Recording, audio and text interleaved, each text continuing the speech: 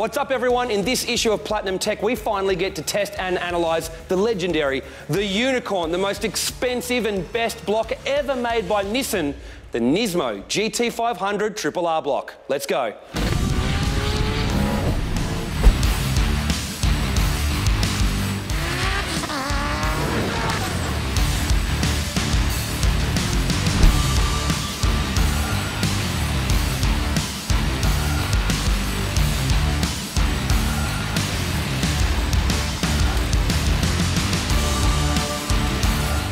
Now, a lot of people on our channel had been asking us to test one of these blocks, but don't worry, we have been wanting to test one more than anyone because we're big GTR fans. Now, we knew a couple of people in Australia had brand new ones and, well, we just couldn't get our hands on those. But it turns out one of my close friends actually had one hidden away in a shed and said, take it, I don't care what the results are. So we have a brand new GT500 block that's been wrapped up in plastic with all the wax and sealants on it, and it's actually never been taken out of that box properly until now. So it is a virgin block, so we can really test just how good it is. Now, like any good GTR fan, we've Googled the GT500 block and we've read in magazines all these different things about it. Everything from, you know, bigger bores to thicker deck to different materials, harder, stronger, lighter. Someone said it's heavier. Someone else has said different nickel content. We've heard about different reinforcement, different ribbing. We're basically going to go through everything one at a time that we've either heard or everything that we can see and either debunk or prove what is actually done to the GT500 block. And then Herman from Platinum Racing Products is going to do his tests so we can find out whether this thing is a myth or the real deal. On first physical inspection, the GT block appears to be no different to the N1 block. Looking closer at the water galleries, the area where the bore meets the deck does seem to expand out smoother to meet the deck and have a little bit more material compared to the right angle join between the bore and the deck in the regular RB blocks. We were told the distance between the water gallery and head stud holes were higher, giving more meat on the N1 and GT block, but after measuring all of the RB blocks, we can say the distance is not consistent on any of the blocks tested and there's no real difference. We were also told there was more material and support around the crankshaft, but nothing we measured or have seen validates the claim. If anything, the area around the crank at each end of the block is thinner on the GT block. GT block, really excited to test this block out. Been waiting for ages, trying to get one, borrow one, steal one, whatever. Haven't been able to get my hands on one, but finally now we have one, thanks to Hawkins and his connections. I brought down an RB25 block because it's the most comparative as far as I'm concerned. It's the four-wheel drive, it's the cheapest block versus the most expensive block that Nissan makes. So you would expect this to cream our poor little old cheap 25 slapper, which is going to be our next engine for the yellow car. And this is the first and only GT500 RRR block that I've ever come across, ever tested. I've already done a little bit of testing here. I've got a fair idea of what's going on, but obviously we're going to do some live testing with you now and run you through everything that we do with all the other blocks and give you a fairly good idea of how we would rate this block and whether it's worth the kind of money that it is worth. Okay, we're going to jump straight into deck thickness here. The RB25, usually around 7 mil. So we'll just suss this one out straight away before we get into the other. 6.7, 6.5, 6.3, 6.5 mil, 6.8, 6.5 to 7 mil. We're going to call that slightly below average, half a mil below average for a 25, 26, 05U type block. The N1 is thicker deck. We usually expect around 8.5 mil. So we're going to have a look at this GT500 and see what we've got. 8.4, 8.08, and we're going to go through here, 8.86. I'm going to say it's fairly consistent with an N1 block, which was our 8.5. So it's definitely not a thicker block deck and definitely not what we expected. I was hoping for a sort of 9.5. So that's deck's done. Okay, we're going to jump straight into bore thickness here, which is probably the most crucial part of determining whether a block is serviceable or not, especially for high horsepower applications. Some people might want to know about calibration, and it does change on the density of the block somewhat. These two blocks I have started testing now are fairly similar in their hardness range.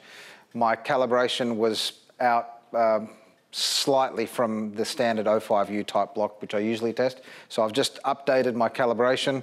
I do have an RB bore here, and I have now compared it against my averages across the top of these decks. Okay, so on average, our RB25-26 block is between 3.5 and 4 mil on the back wall and the front wall of the block. On the thrust side and the opposing side, usually end up with about 5 or so to 6 millimeters. So as long as I don't get under my threshold of 3 millimeters, I'm happy for a block to get pushed. But for a high horsepower application, you're talking 1,000 horsepower, minimum I like to see 3.5 mil. If you had 4 mil, you're doing star jumps. You're really happy with that sort of bore thickness. So 4 mil, where it's usually a little bit thinner. 3.93, it's okay up the top there. I'm going to check the opposing cylinder. Okay, if you can see that, 4.10. 4.35 or so. I'm going to go through it, check the thrusts there. 4.3.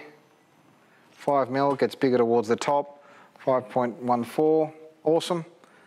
And now the opposing cylinder wall there from the thrust. I've got a nice 6 mil.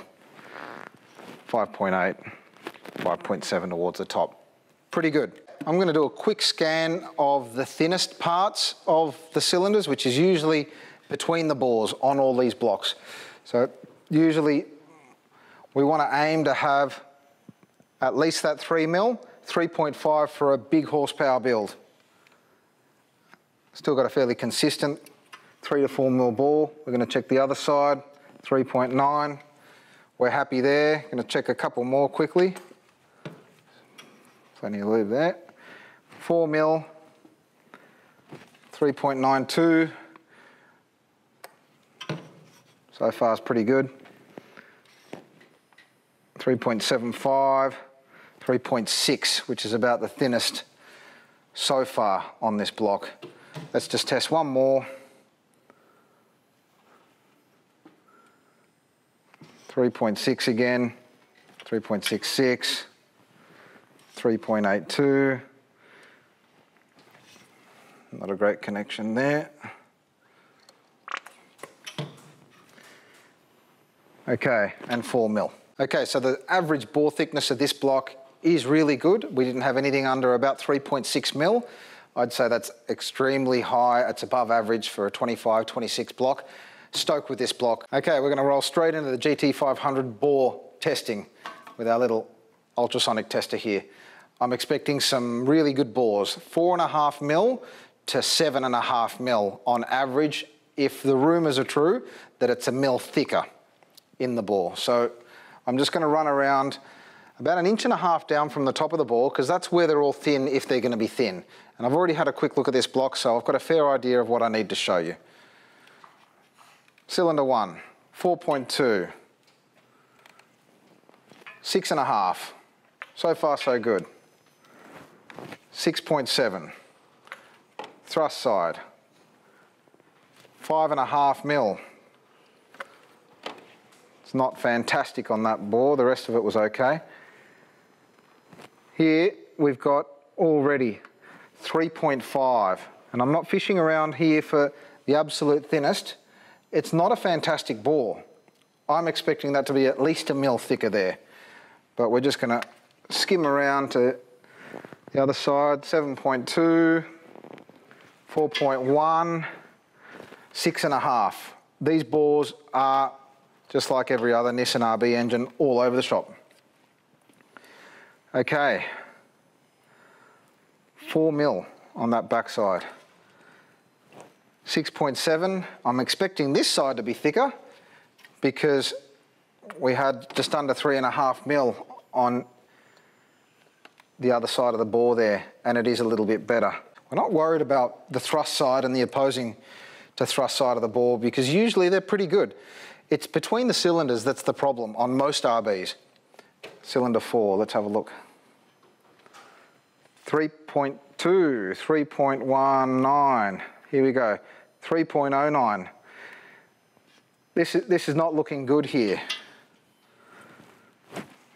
That side's okay. 4.7, 4.8, 6.03. I'm just going real quick here because I don't want to take up all day. 3.2 on the back wall, 3.1. I'm just going to fish around here because it seems to be getting thinner and thinner the higher I go. Wow. Look at that, we've got a 3mm bore and a bit of core shift. From there, I got 2.99 and I moved the sonic tester around, not even 5mm, and it jumps up 1mm. Massive core shift right at the back of cylinder 5. And I'm calling that not a great block. Now that I've found a 2.99, I'm hoping that the other side of that wall is going to be thicker to compensate. Not that it's going to help our 2.99, it's still a thin spot of the bore, and this block will crack at that thin spot. Yeah, a bit better there. 4.8 odd. Just going to come back to this side. 6.5. That back wall on the last cylinder is always good. 6mm, so nothing to worry about there. And about 5.5mm. So all in all, we've got 3 or 4 thin cylinders under 3.5mm, 3.2, 3.1, 3mm, 2.9mm on the back 5th cylinder there. So I'm shocked and a little bit disappointed, kind of happy, but I've got mixed emotions now. I think Nissan's let me down again, sorry to say. Was there 1mm thicker in some of these bores on average?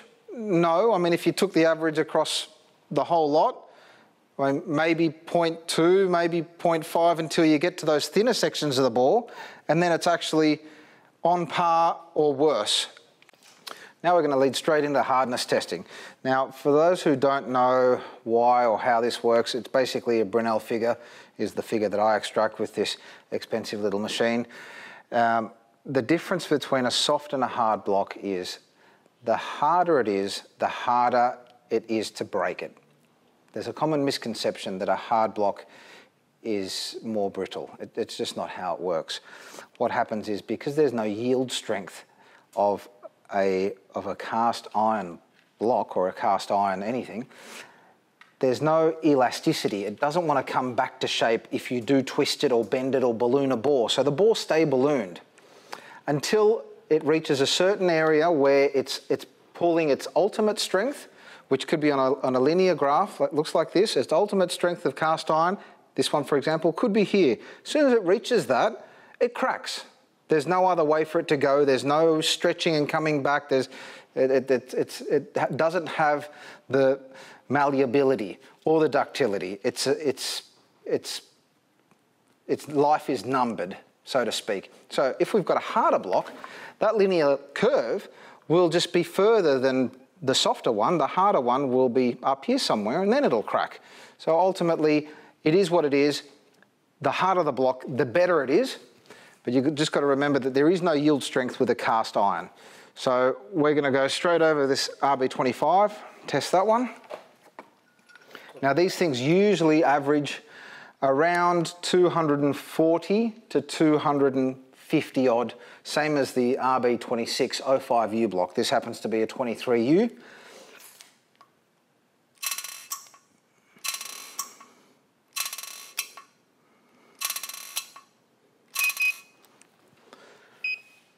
.257, unicorn block. That's as hard as they get in an RB25 or 26 block, and this thing is just a freak. I'm expecting this one to be at least the same, if not better, being the world's most expensive Nissan RB block. You can hear straight away that ball's just not bouncing. 245. That's on par with the average 25 or 26 block. The N1 24U is usually a little bit softer than that. They average between 220 and 230. So this is better than the N1 as far as hardness is concerned, but it's on par with your average 25, 26 block. Unfortunately, there is no miracle unicornness happening here. Okay, we're starting to get towards the end of our testing with this GT500 block. I just wanted to give you a little bit more information this time after speaking to a friend of mine, Peter, PMC Race Engines, and a couple of guys that don't want to be named that are fairly big in motorsport, engine building and tuning. The GT500 block was never anything special. Got a couple of guys that have bought block after block, testing them to find a decent bore, and 2.8 millimeters is sort of average, up to, you know, up to the 7 mil core shift. But the situation is where they go from thin to thick, and it always seems to happen along here. It's thick here on the thrust side, it's thinner on the bottom of every bore, usually. So where it goes from thick to thin, because the thick wants to be able to balloon a little bit and the thin doesn't, there's a fault line, and usually between 1 and sort of 3 mil, I've noticed, 4 mil sometimes, it just cracks there on every cylinder. It could be 5, it could be 4, it could be 3 or whatever. It's inherently a bad situation when it comes to, unfortunately, all the GTR blocks. Core shift does kill them. This one in particular, I mean, we've got a 3 mil bore. It's not unheard of, it's not unusual, but this engine was only ever designed for the GT Racing Cup Series 500 horsepower. Now, I was told by Pete while he was at OS in Japan that they were a couple of kilos lighter to meet a regulation in the Japanese GT500 Racing Series. So they are, on average, a couple of kilos lighter. We're just going to measure these, we're going to weigh these blocks in a second, but I have found that all this supporting webbing around the sides, on the front and the back, is roughly 0.8 to a mil, 1.2 mil thinner on the GT500 block than on the RB25-26 blocks. So you can see where they did take a bit of material out of there to make them that extra couple of kilos lighter, but I'm just going to show you now how much lighter they are. Bear in mind, this one is missing most of its main bolts. We're going to call that 68 kilograms to take into account a set of bolts. 65.9. So we do have a little bit of difference there in weight. I wouldn't call it major. I think that concludes our little GT500 debunking series. Sorry to disappoint, guys, but I'm hurting on the inside as well. Well, there you have it. Looking at the numbers, the GT block has the extra thickness in the deck like the N1 does over the RB25, 26 and 30, but that's the only real advantage that can be measured. The hardness came in at mid-range for an RB25 or 26 at 245. And we couldn't find the extra bore thickness, with the sides being the same range as any other RB, and between the bores was okay on some, but some thin spots being quite detrimental to this GT block. It seems it suffers from quite large core shift, just like any RB does. Essentially, the bores move around in the casting, creating inconsistent bore thickness. This is why you must have any engine you plan on building checked and measured before building it, so you know whether to offset bore it or whether you need to find a better block to start with. Is there some special sauce in the material for the GT, like is rumoured for the N1? Maybe, but the workshops, engine builders and tuners we have spoken to with experience with GT and N1 blocks said they have broken them in the same places they break any other RB block. The 2JZ's proven track record shows that hardness does make the block stronger as it measures up at around 300. We've also been told there are improved water galleries in the N1 and GT block, but these would be for endurance racing and not really help it make any more power. At the end of the day, the GT500 block was designed for circuit racing at 500 horsepower. If there's more to it, well, we can't see it or measure it.